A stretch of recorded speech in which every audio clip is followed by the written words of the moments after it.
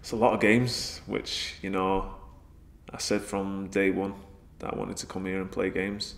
And, the first months of coming in through the door, I was given the platform, which I said, and the foundations, and I've been ever grateful, to all the managers and all the players that I played with to get to this, milestone of 250 games. It's been an absolute honour. If we can go through some of the so many moments that you've had in this now into your sixth season. So first of all, I mean that was the day you signed. Shot Barnett. What do you remember about the day you signed? Because obviously you came up with Martin Lycorn. Yeah. Memories of that day? It was an exciting day. I remember travelling up on the day.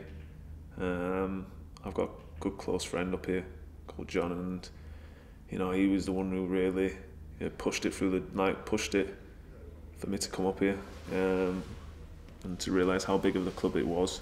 So coming up, it was very exciting. I was very nervous, but putting the kit on, it was a special moment. Then to play my first game was special, so loved it.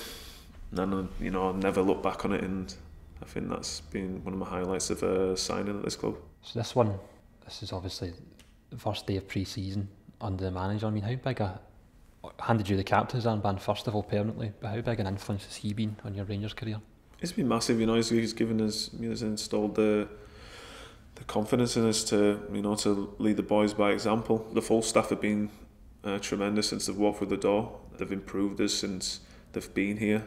They've improved my character and everything ever since they walked through the door.